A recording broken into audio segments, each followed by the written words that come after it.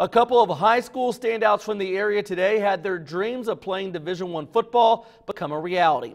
At Terre Haute North, senior Jace Russell signed with the Sycamores. This past season, the Patriots QB accounted for more than 1,800 total yards of offense and 22 touchdowns. He finishes his career with 34 scores, close to the school's all-time mark held by Anthony Thompson. Russell is excited to be able to live out his childhood dreams. Ever since I was a little kid, playing NCAA football and Xbox and everything like that, it's always been a dream of mine, and it's coming true finally. At South Vermilion,